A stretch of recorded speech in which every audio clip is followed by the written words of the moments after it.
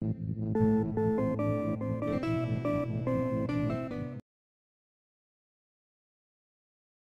morning, everybody, and welcome back to the channel. I am Amalgam Ash, and today we're going to be taking a look at another RPG developer Bakin DLC, a little bit ahead of its release.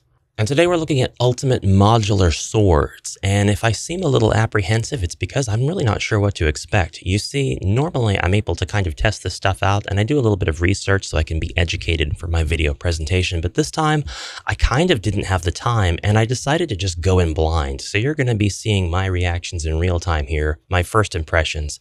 To access this DLC, which was provided to me because I'm an RPG developer Bakin DLC ambassador, thank you so much to Smile Boom for extending the opportunity to me. We go into Game Gallery and we'll access the Ultimate Modular Swords DLC, the project file that comes with this DLC. Some project files, DLC, don't have to have project files at all. They can just have stuff that you install into the engine. But most of these DLCs do come with project files to give you clear examples of how stuff should be used and how it actually appears in your game files whenever you're making your own stuff. Other DLC project files are great starting points to create your own content from. Anyways, we're going to get this about restricted editing mode pop-up, letting us know we're not really going to be able to edit this because it's a read-only project file, but we'll go ahead and save it as Ultimate Modular Swords Editable, and now I've made my own project file. That's mine. I can edit it and do whatever I want with it. So there. And we see that it comes with 2 maps, and we see, we see this guy who looks so cool. It kind of looks like he could be in trouble. He's being faced down by 3 clones. If we start the game, this is where we're going to be starting. So very strange. Looks like we have another map here, 50 by 50. There's nothing on this map. We'll just go back to the original map. But I can tell you what I do know about Ultimate Modular Swords. This is an asset pack that allows you to create your own sword weapons piecemeal by what's included. I don't know how far we're going to get into that today while I present this, but we will test play and we'll take a look at the resources and stuff therein. New game, please. Oh, we're all very depressed. Ultimate Modular Swords. Hello? Hello? Random probabilities test. Oh, hi. Hi there. Random probabilities. Are these swords being generated kind of in real time? Yeah. I think they are. At the very least, these are all of the assets that come with the engine. You have a rotating view and you have the standard standstill view. It looks like this will probably go on indefinitely while our animations play out, changing for us while we're running around. But I want to point out that what's probably happening here is it's generating a sword by combining hilt, yep, I see it now, tang, and blade, separate pieces. And you can kind of see where it incidentally, one of those pieces stays the same and the other 2 things change for the random probabilities test. That we've got variables here going around. So what's the point of all this is what you're probably wondering. This is so that you can create your own custom swords from the assets that come with this. And then you can just give the swords to your characters like what's happening here. This guy has sub-graphics everywhere. He's got 2 sub-graphics on his back, crisscross swords.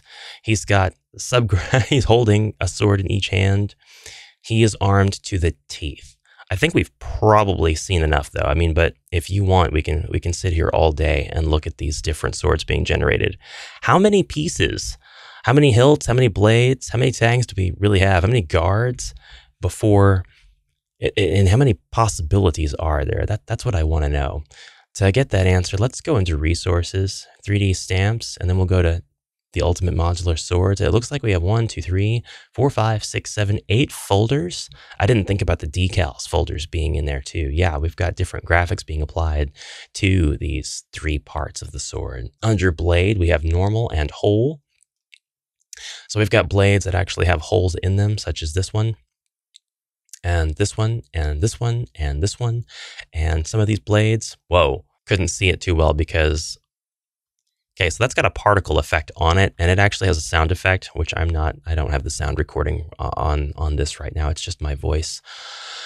But that was loud and jarring, but some of these have particle effects like or animations, I should say. This isn't a particle effect. This is an animation going on right now that does not have any sound, for which I am grateful, but it's still really, really cool. All the materials for this stuff are already included. You don't have to deal with 3D modeling or anything like that. They refer to the parts as blade, guard, and grip. So apologies for not being as much of a sword nerd as I would like. I think I called it the handle and the tang. No, the grip, the guard, and the blade. There are a lot more of these than I initially expected there to be just watching the generation test, but I wasn't really counting. Just felt like I was seeing some of them like they were familiar a few times over. Somebody worked really hard to make these beautiful designs for these. And of course, these now being imported into your game project don't have to be used as parts of a sword. They could literally be used for anything. You could take this animation and use it for a spell, a magical wall. You could take this stuff and use it for points of interest highlighted on your map. You could take this and use it as an emblem that a chief wears, sort of like a crown on their head in the form of a subgraphic. You could use these for sculptures out in the world. You could magnify them, make their scale like 10, 20 times bigger, and place them around. This here, clearly, you could take this, move it upside down, place it in your world, increase the size, and you have an enormous magical gate. And that is just some of the ideas I could come up with right off the top of my head for how you could use these in unconventional ways. That's just a little sampling of the grip folder here. And it's a ton. It's a ton of grips. Just an absolute ton. You've got grips wrapped in chains. You've got grips ornately designed at the very bottom here. You know what? I'm tired of being questionable about the parts of the sword. We're going to learn right now. We're here on hollowEarthSwordworks.wordpress.com, and this is the anatomy of a sword. This is the blade, this part right here, with the fuller being kind of, I guess that would be the center of the blade. Then we have the, you gave me the words, now I'm going to say them wrong. The quillion here. This seems to be the top part that an opponent's blade would strike if they were aiming for your hand. We have the cutaway, and then we have the grip. There is a grip groove, and there's a pommel. Here, if we go to swordis.com, blog Parts of a Sword, we can see Abigail Campbell here has written an excellent guide on what these parts are. The pommel, the grip, the rain guard, the ricasso, the cross guard. This whole thing here is the hilt, and this whole thing here is the blade. So you can stab an opponent, driving your blade into them right up to the hilt, and that would mean you're going all the way in with your sword.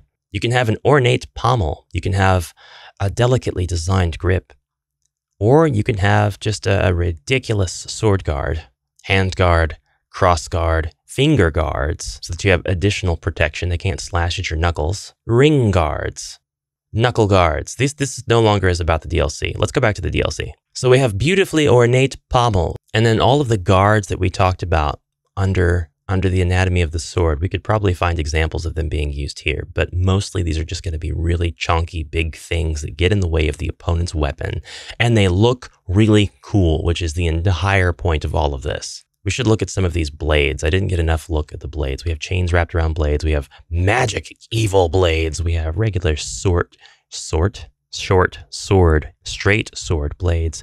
We've got pointed ones. We've got ones that are large enough to probably be used as melee weapons, but I'm going to make another comparison with Final Fantasy XIV here. A lot of the swords in that game are basically weapons that should be crush damage weapons. They give the Dark Knight a sword, and it looks so large from the side. It's just a big hunk of concrete. There's no blade about it. But these are nice and thin. So, well, I guess what I'm saying is I like these swords. I think that these sword blades have more potential than a lot of the blades that I see in MMOs like Final Fantasy and World of Warcraft.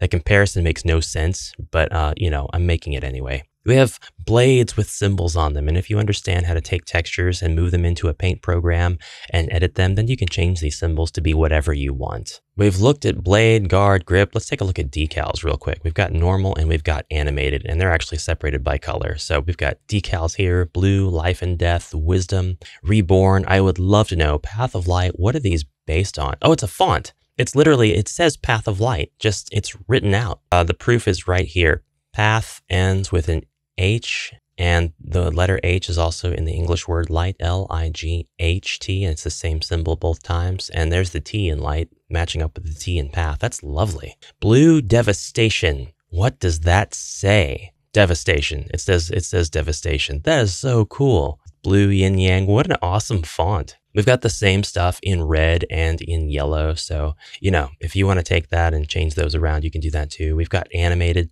fonts, I should say.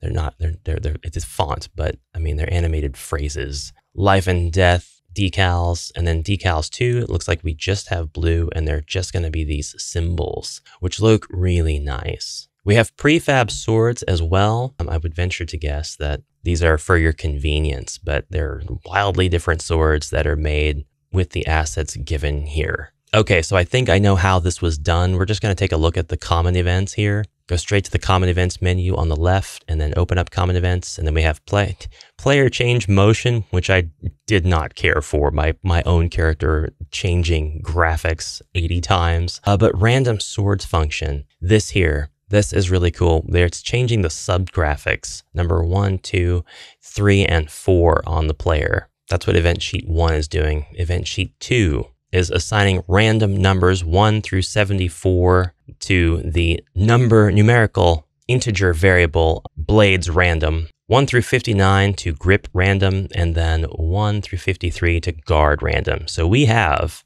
53 times 59 times 74. 53 times 59 times 74 combinations of sword. You can have 231,000 unique swords. That is before we even get into the decals and the potential to edit the decals. And so that's what this DLC comes with. It comes with 230,000 swords. Sort of.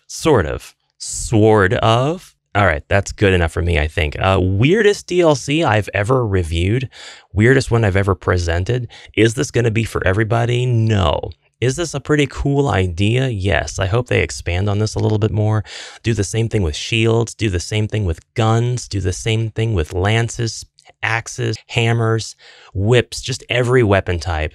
Although I do think this price tag is going to be very prohibitive for a lot of people, even people who really, really want to support this sort of content. So I hope, despite the hard work that has went into this pack, they can kind of see the value of maybe taking several weapon types and putting it into a single DLC at the cost of nothing. Keep it just as expansive here as it is, because I think that's going to make the value more than just one type of weapon. Which arguably you could still call this multiple types of weapons. You could say that there's straight swords, curved swords, great swords, and the like. You could change the scales of everything that's going on in here to make different sized blade weapons. So you have your great swords, you have your daggers, and everything in between. But anyway, that's my presentation. I hope you enjoyed it. Comment anything you like down below, and I'll see you in the next video. Until then, have a great rest of your day, and bye for now.